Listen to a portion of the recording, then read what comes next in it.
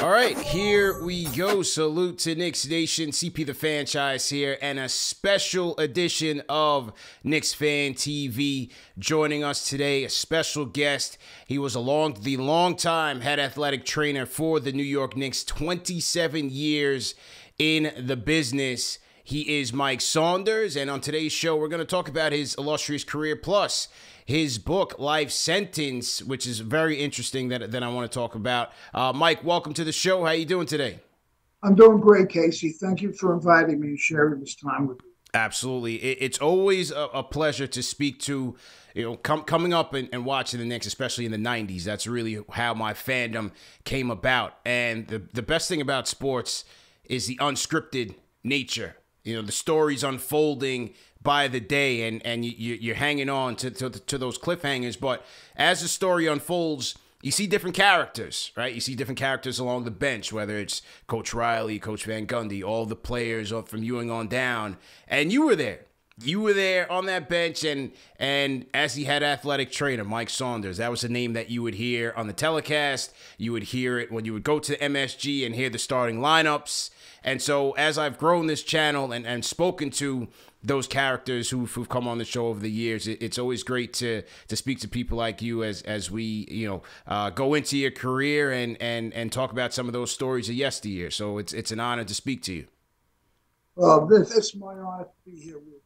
I love the passion that Knicks fans have, especially yours, Casey. So it's great to be with you. Speaking of the Knicks, you joined the team in 1978, lifelong New Yorker.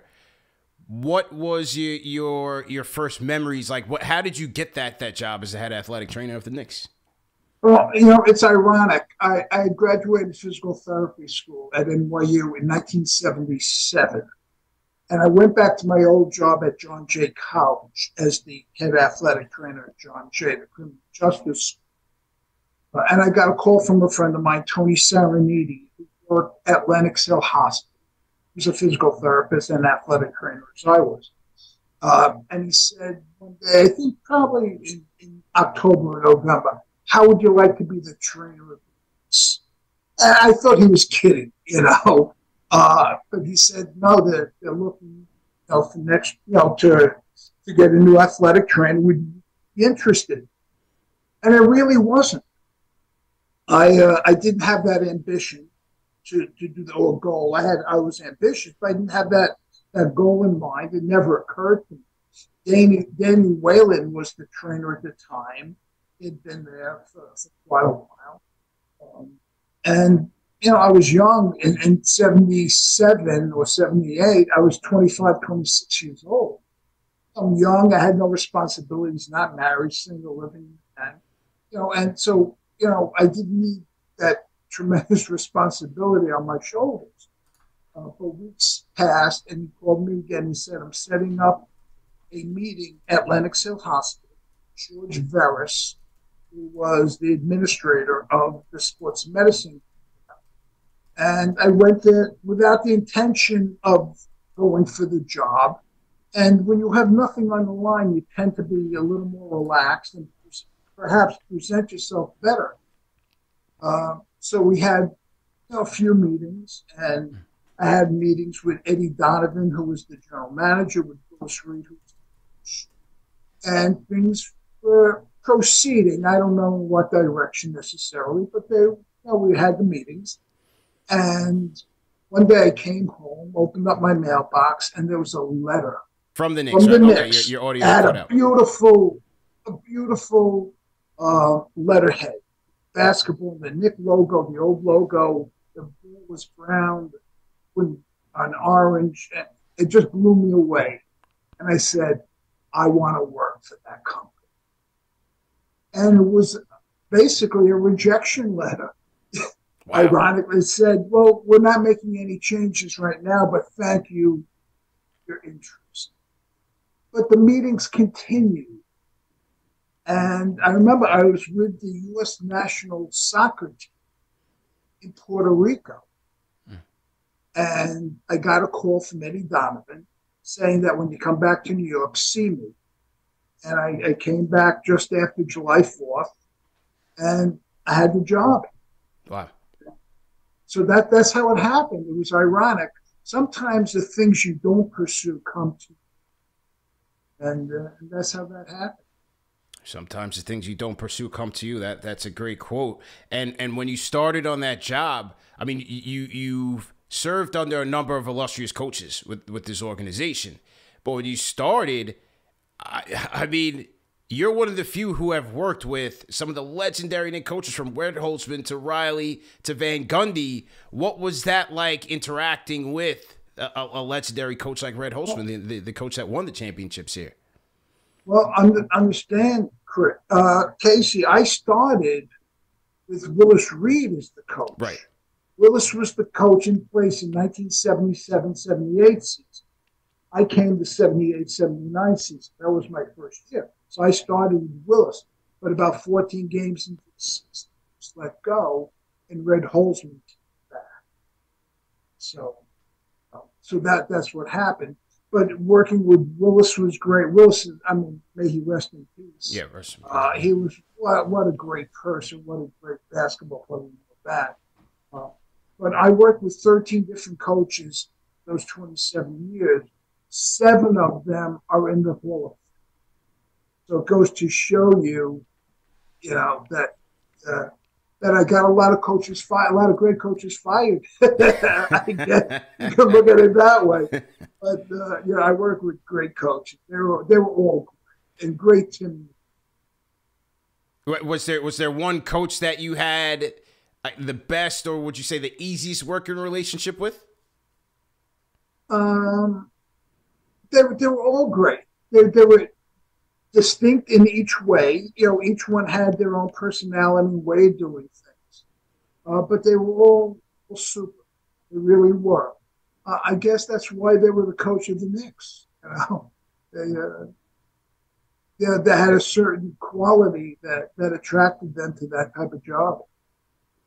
What do you remember about that first game at Madison Square Garden when you served in your new role? What I remember was John Condon, who was the public address announcer, who was famous. He had a great voice, like Bob Shepherd at Yankee Stadium.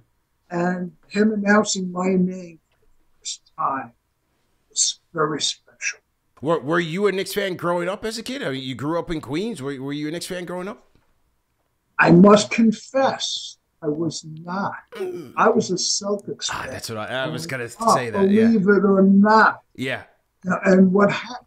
Well, I was born in 1952, to give you some context. And baseball was king. And growing up, I was a Yankee fan. There were Met fans. Met fans only came in 1962. They started, and those people, their parents were probably Brooklyn Dodger fans or New York Giant fans. But baseball was king. And a friend of mine kind of brought basketball into our neighborhood. He was a Celtic fan, so I became a Celtic fan. I loved Bill Russell. He was my idol. And I loved all the players on the Celtics. I couldn't get enough of them. When you read a lot of history on the game, you would always hear about the theatrics that they would pull in Boston when you guys were on the road. Do you remember any vivid stories, any vivid accounts from those days? Well, if anybody questions the veracity of those accusations, they were all true. Every bit of it was true. When it was cold outside in the wintertime, they left the windows wide open. When the weather got warmer, they kept the windows closed. And when they were undecided, they would use the toilets and never flush. Oh, God's honest truth. Yeah. And that happened to me and my team. Yeah. It's not like I heard this. Yes. So they thought it was gamesmanship. They thought it was clever. Yeah. But it wasn't. It was classless. But, and then sometimes, and I do remember, fire alarm at the hotel. A fire alarm broke out. Sorry, your audio was a little chippy, so that's why I just repeating what you said. The fire alarm would be pulled at the hotel, or a bomb threat would be placed. So, they thought it was clever and smart, but it wasn't. Man, makes for a tough day on the job, I have to imagine. Now, over the 27 years, you've served in a number of players. I'm sure you get this question a lot, but is there one player who you were closest with over that time? Well, let me preface my statement by saying I got along with all the players.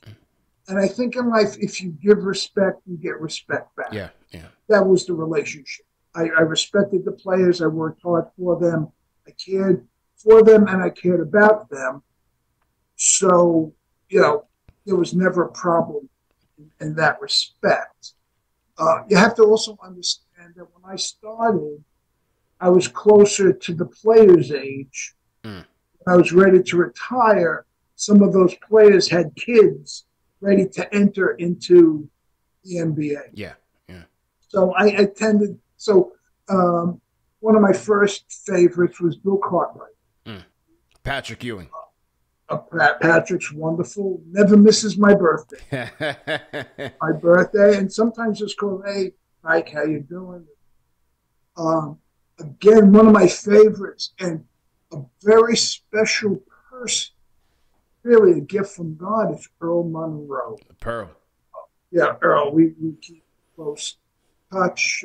And Earl not only was one of the greatest basketball innovators, but just a wonderful guy. When they drafted Patrick, and that the organization was trying to regroup from the early 70s championship run, and you going from Bernard, you get to Patrick. What was, I guess, your impressions when you first saw him, and did you feel like the franchise was going to start to turn the corner when he got there? Well, it's a funny thing. I would be, sometimes the Big East would play in the afternoon on the Knicks that night. Yeah. So I'd be at the Garden very early, setting up and preparing, and also watching a lot of Big East basketball.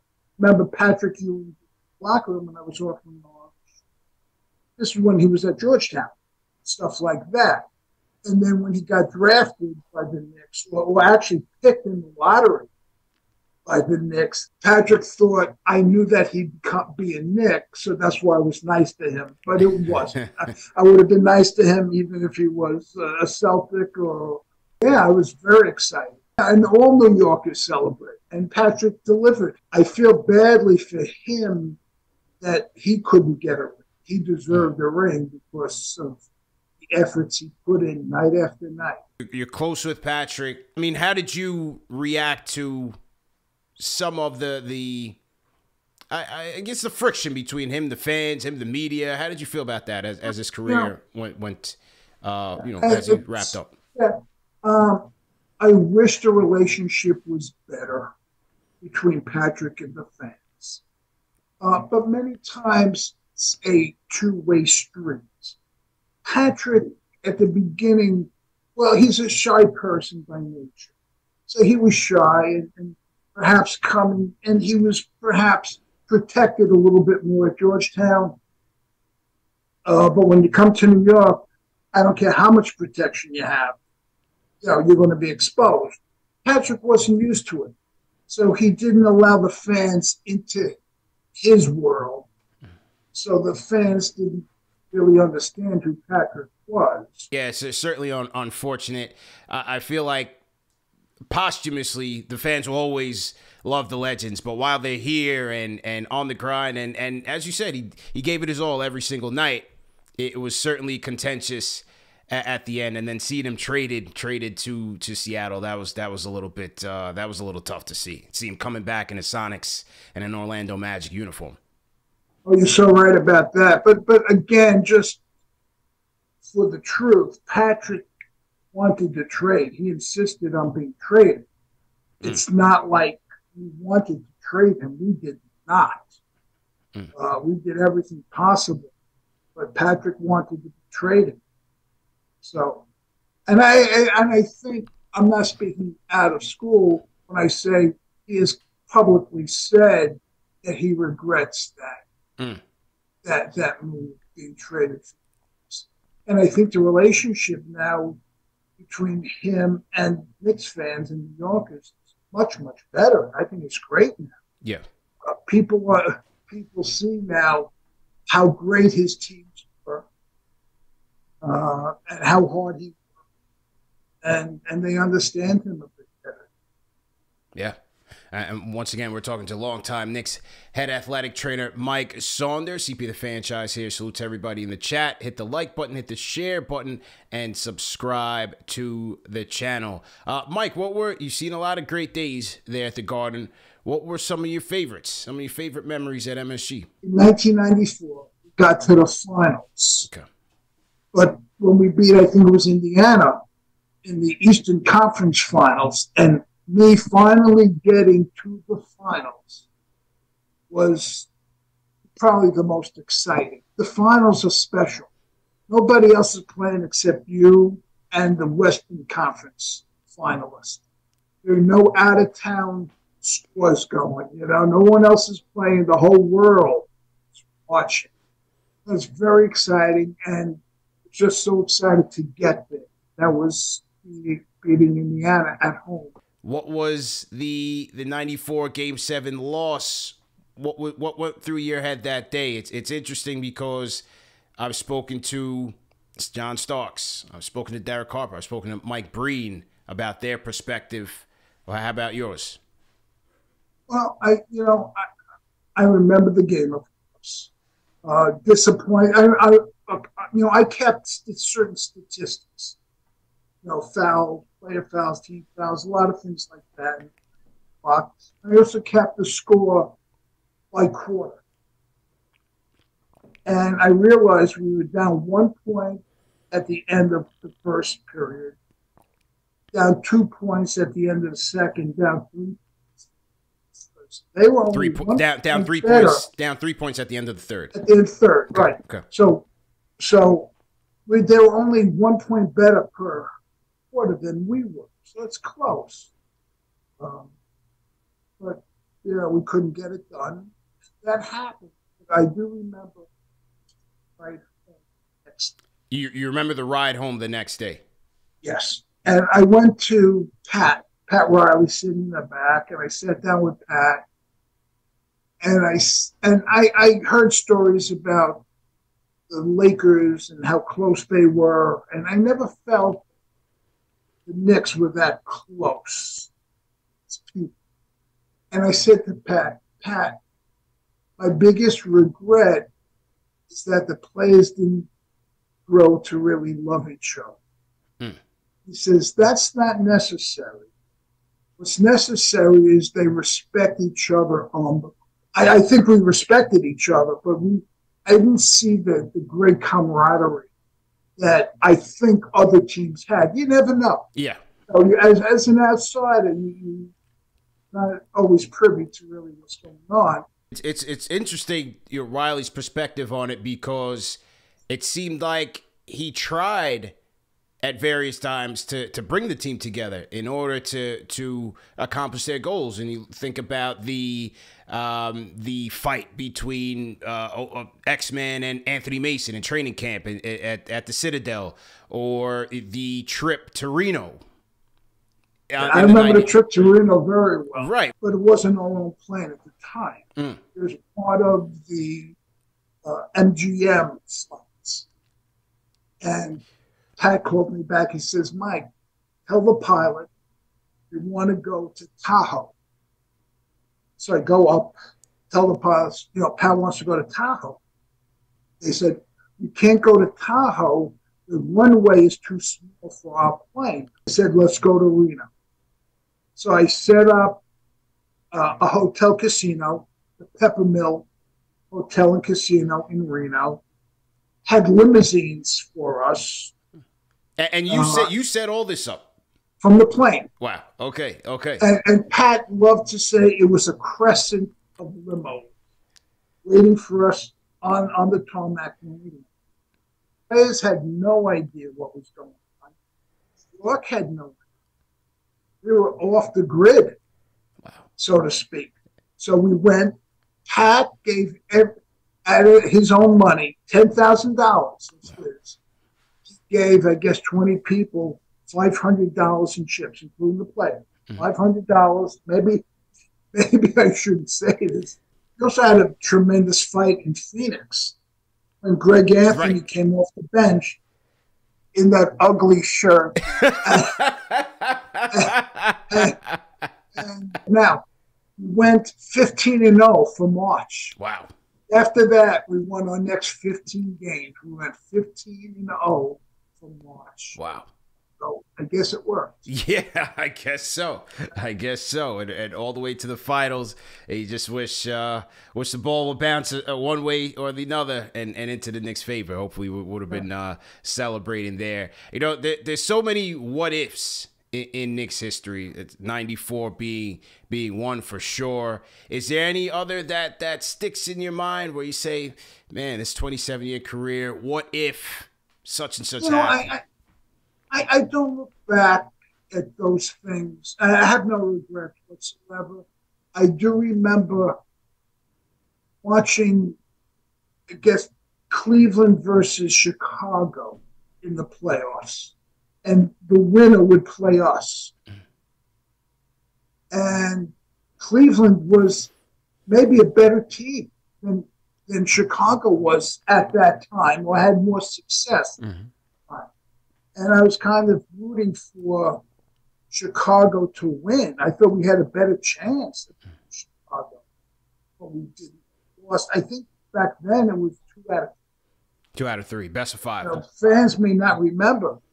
You know, the first round, the top team got a bye. Then the other team, 2 out of 3, then 3 out of 5, then 4 out of 7. 4 out of 7. That's how it went back then. Now it's 4 out of 7 every round. Maybe a little long. But so, you know, I remember that. For Chicago to win, so be careful what you wish for. Who's the fiercest rival? Was it Chicago? Was it Boston? Was it Miami? Was it the Pacers? From your vantage point, with the players going at it and the physicality of the game, what did you feel like was your fiercest rival? Well, each one was a fierce rival in its time. I guess the Boston one initially was my first rivalry, and we hadn't won in Boston Garden, especially a playoff game, in a long time. And we finally, Boston Mo Cheeks had a great game, and he led us to victory up in Boston to beat them. So, you know, that put Boston out of the way. Indiana was a great rivalry. The fans were very rabid fans in Indiana, and, you know, there was no love lost for Reggie Miller and all that. So that was a great rivalry at the time.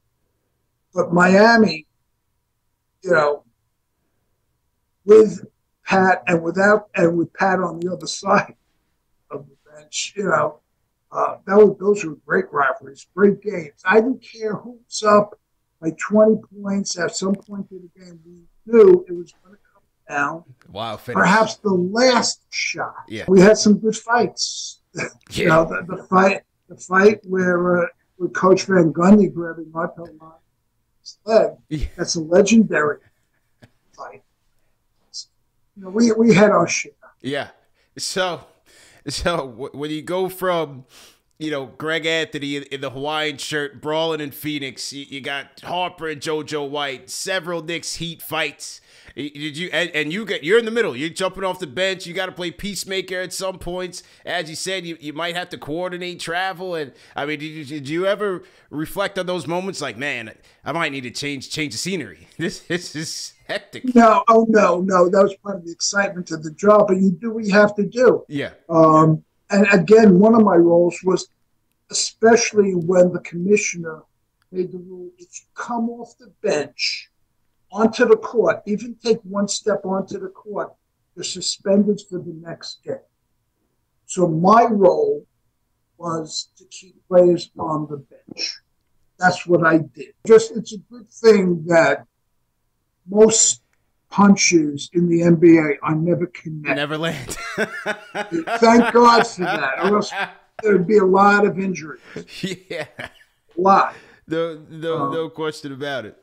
No question about it. There were a lot of injuries, a lot of flailing, not much connected. Yeah. Thank God. Yeah. Thank God.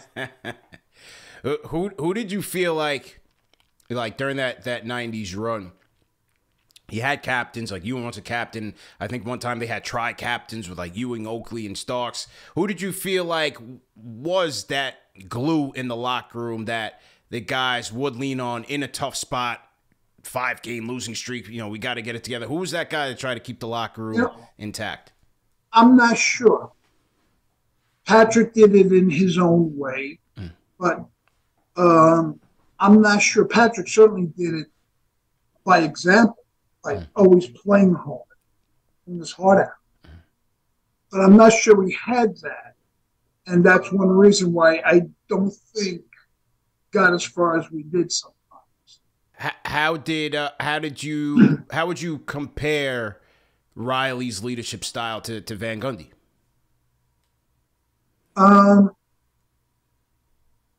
They came from different places. Pat came from a DNA of winning championships and looking the way he did in the image he projected.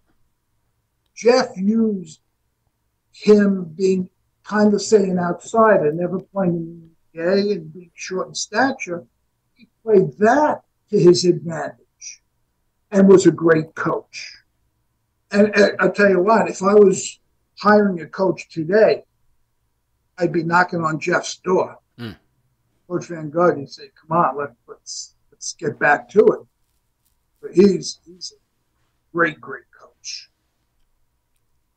And once again, we're talking a long-time head athletic trainer for the New York Knicks, Mike Saunders, CP the franchise here. Salute to everybody in the chat. Hit the like button, hit the share button, and subscribe to the channel. Special edition of Knicks Fan TV.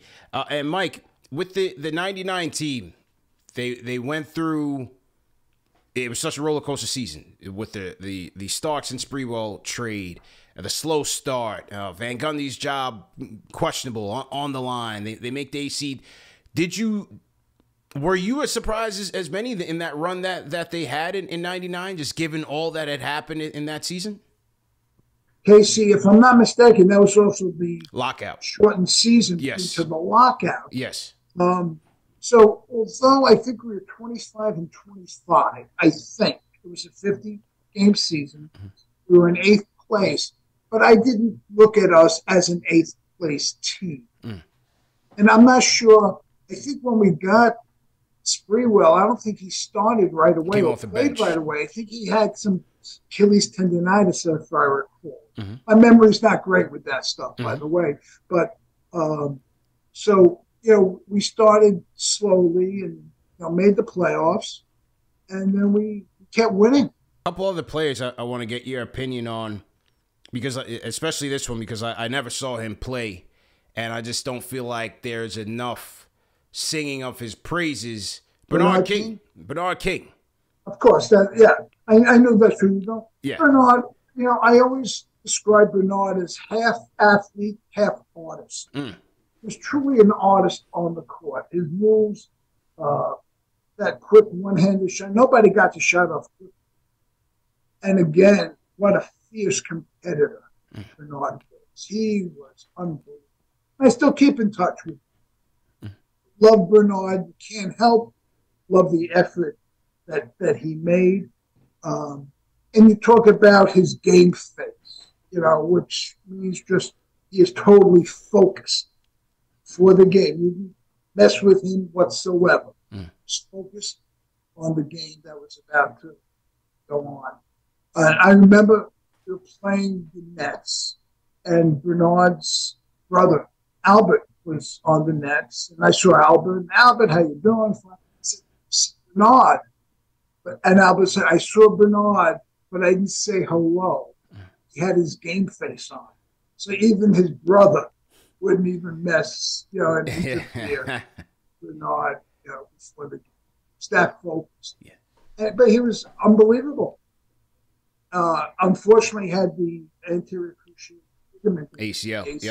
Yep. But he returned. He was, I think, probably the first NBA player to return from that, and he returned to an all-star caliber player. Bernard was special, very special. But again, half artist, half athlete. Half artist, half athlete. It was just incredible. Yeah. Well, I think one of my earlier what ifs, and I don't know if you can let me know if you remember what the thought process was, but how did the franchise feel when they drafted Ewing? Like, was there hopes that these two could come together and form a tandem? Question. No question. No, that would have been an awesome twosome. 1-2 punch. No question. It didn't really happen, unfortunately. Yeah. But that was the grand plan. That would have been wonderful. For sure. And unfortunately, it never got to see that through, and Ewing never really had a true Robin who could match his level of stardom, unfortunately. Yeah. Other players played well, but probably were never that great to be the side man, Patrick. Yeah.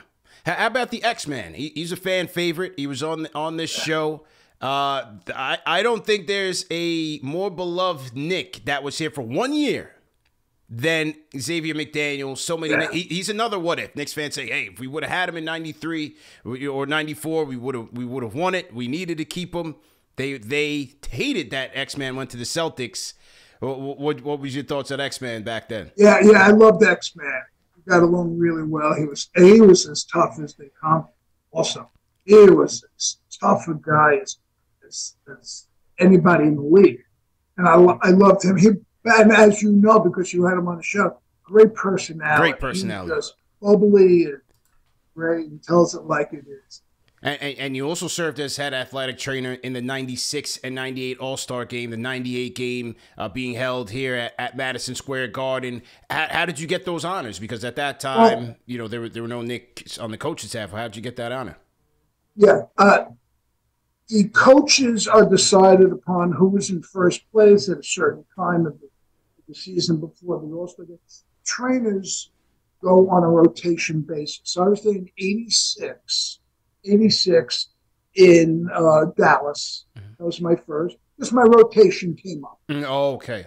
And then I was there in 98 because I was the host. Oh, okay. Gotcha. So that's why I got that. How much did Jordan get on you in '98 when you had to work with him and he's in the Garden? Oh, that MVP? Was great. Yeah, that was great.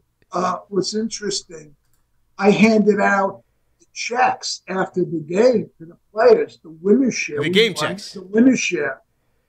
Yeah, I gave out the checks, and I remember Michael saying, "Oh, I can fill my cars up with gas now." I remember that. Oh man, I'm sure he was a trip. I could fill all my cars up with gas now. Yeah. That's incredible. So they actually have the physical game checks that you hand out to each team at the end of the game. Absolutely, yeah, absolutely. Wow. That's incredible. I wonder how they do it now. Maybe they just get I have to imagine they get like a direct deposit. I mean, oh, maybe a Brinks truck. Yeah, back up a Brinks truck. Yeah. I'm sure the money's a lot more now than it was then. But wait, Casey, if I may interrupt. Yeah, sure. How about I think each player, if they win this in-season tournament, gets $500,000. $500,000. How about that? How about that? 500,000. I'd like to give out those checks. Yes. 500,000. Trip to Vegas in the middle of the season. So in the middle of the grind, you go to Sin City and you get 500,000. That's not a bad deal. What do you think about the game today? I mean, you worked in a time when it was said that the game was super physical, and a lot of people think that the rules adjustments catering towards today's game, the 90s Knicks impacted that a lot. What do you think about that and today's game? Well, I love the physicality of the game because that's how the Knicks play. So I got to see it and embrace it. And occasionally those type of games are played in the NBA, especially in the playoffs where the refs let them play a little bit more without calling a lot of fouls. And I love those games. Yeah. It's a throwback for me to watch the physicality. I love that. I think that's how the game should be played. I'm not the one to say, oh, the game is terrible today. It was so much better my time. No, I think the game is great, played by great athletes. Mm-hmm. I think two things that have hurt the game a little bit is reliance on the three-point shot. Because you see a lot of misses, too. Mm-hmm, mm-hmm. And the fact that players don't spend 3 or 4 years in college really getting those mature, those basics. Yeah, the fundamentals. Down. Yeah, the fundamentals, exactly. So that's, I think those two things have impacted the game negatively, but it's still a great game. How about today's Knicks team? You got a chance to see them? The Knicks in Miami. Oh yeah. I watch them. Team? Anytime I can watch them, I watch them. I think they're terrific.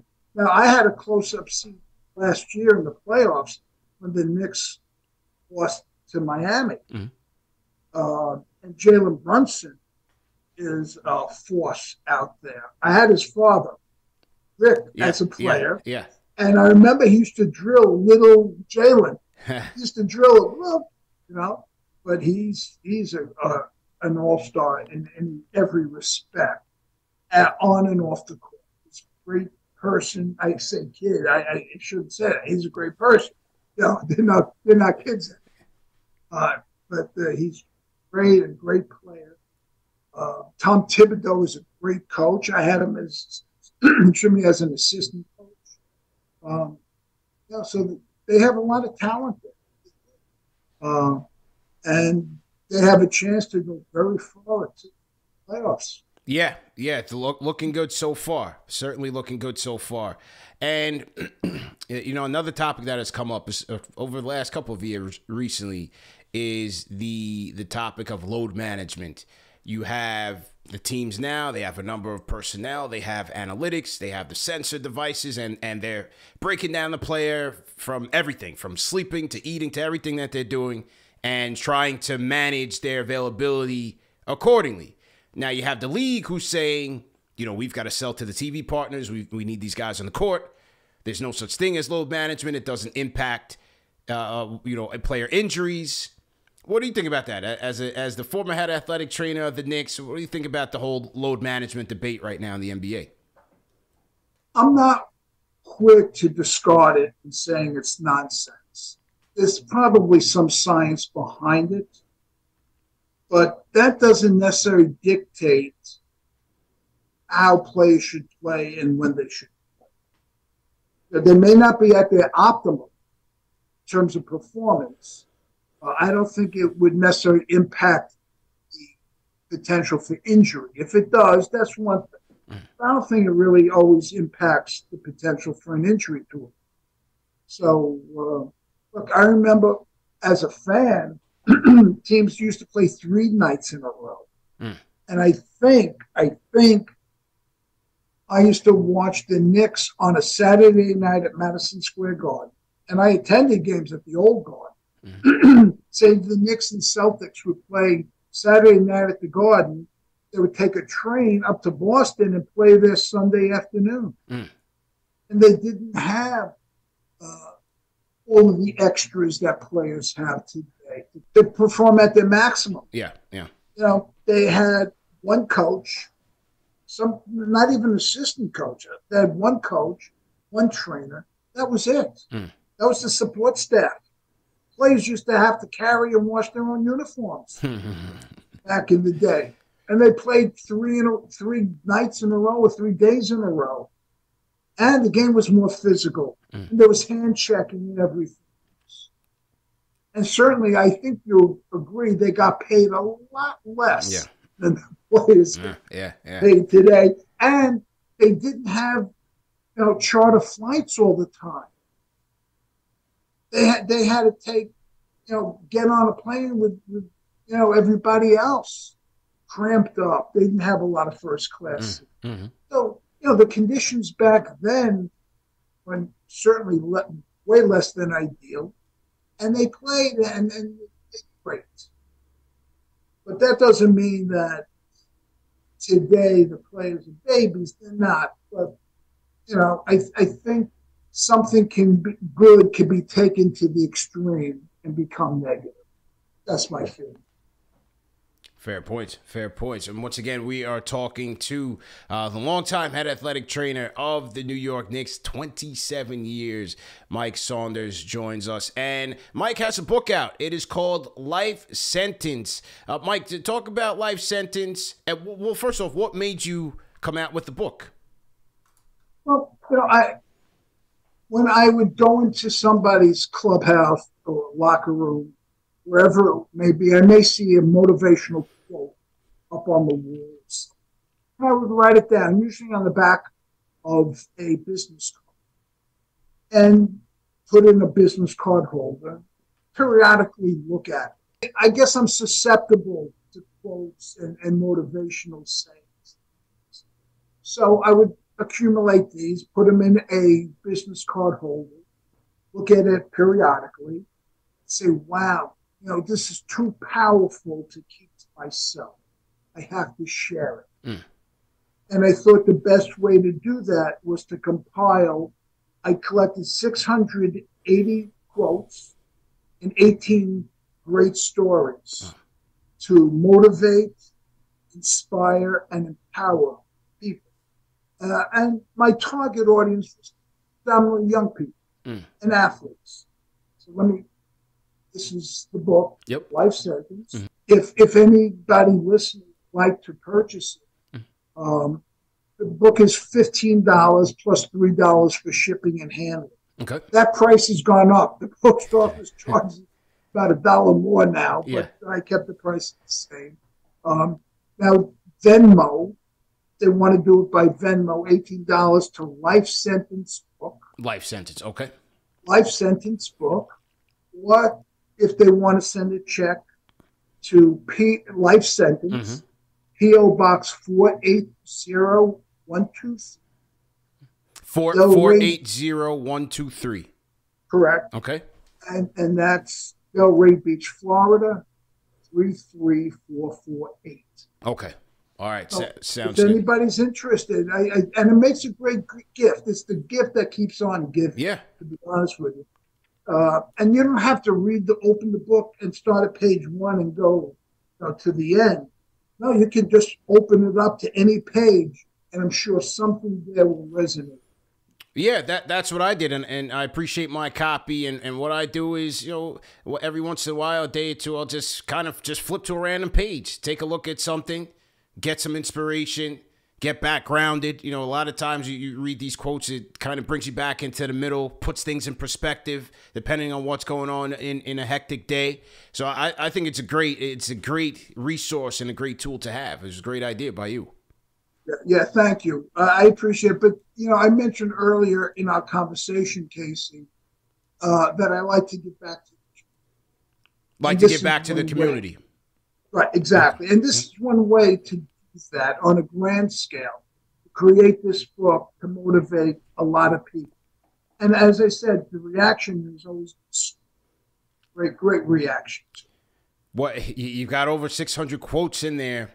Is there a favorite? Is there one that sticks out, that one that you live by? Well, there's so many great quotes in there. And as I go through the book occasionally, I find one that I forgot, and I say, wow, that's great. But I say my mantra is, I quote John Wooden, the great coach at UCLA, and his quote, and I have multiple quotes by him, by the way. But the one that I live by is, make every day your masterpiece. Make every day your masterpiece. Exactly. And that's how I try to live my life. When I wake up in the morning, I want to create my masterpiece of a day and do everything the right way. Do everything the right way and living a life with full intentions and having your days, as you said, just to make it a masterpiece, make it a good one, and try to improve every day and as you say, give back to the community. So I like that one. As you said, there's a number of Wooden quotes in there. You got some Jordan quotes, Ali. Some good ones. Well, I'm Martin Luther King. I have Nelson Mandela. Yeah. I have Aristotle. I have so many people. There you go. There you go. Yeah, and it's I think it's worthy for someone to invest in themselves, get the book, and I think it'll help improve their lives. For sure. For sure. So Mike, after an illustrious 27-year career, as you reflect on that, how do you want to be remembered? Well, I'm not maudlin. I'm not morose. I don't think about what's on my tombstone. Mm-hmm. But I would say he cared for his players and he cared about his players. And I think that sums up my career. I really cared about them. I would hope that they all have a great life after basketball. That's a small part of your life in terms of the years you spend. If you're lucky to play until you're 40, which rarely you do, you have a lot of years. That's only less than half of projected lifetime. Yeah. So I want them to have a great life after basketball. Be productive, be happy. I take great pleasure in my family. My daughter Ashley has 3 children, my 3 grandchildren who I adore. As I said, my son Jeffrey works for the Miami Heat. Very proud of him. I've been married 41 years, very happily. Congratulations. So, I wouldn't change places with anybody. I really would. That sums it up for me.